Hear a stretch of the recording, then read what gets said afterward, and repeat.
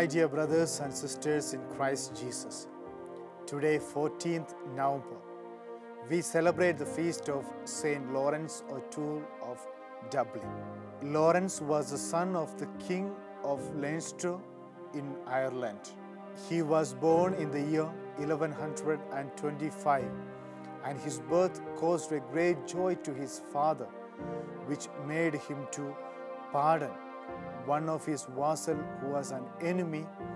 Thus he made a great remembrance on his birth. Lawrence was only 10 when he was delivered up as a hostage by his own father to the King of Leinster in Ireland. The king later handed him over to the Bishop of Glendalough in the county of Wicklow. As a holy youth, he grew up in faith, and he wanted to be the model of faith and the virtues of Jesus. Thus, he became a source of inspiration for all around him. On the death of the bishop, who was also the abbot of the monastery, Lawrence, though he was not yet 25, was chosen as the next abbot of the monastery. He governed his community with great faith and wonderful virtues.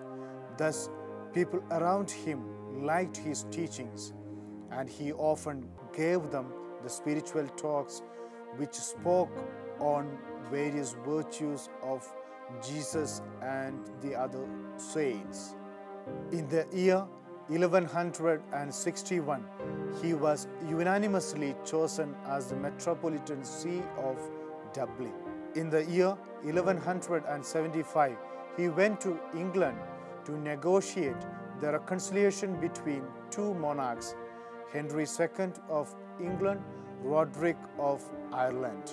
In the year 1175, he went to England to negotiate the reconciliation between two monarchs, Henry II of England and Roderick of Ireland. He died on 14th November 1180 and was buried in the church of the Abbey at Oo. He was canonized by Pope Honorius III in the year 1225.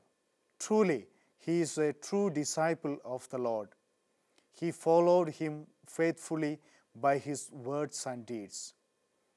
Today, as we celebrate his feast, let this saint be a model and inspiration for each of us.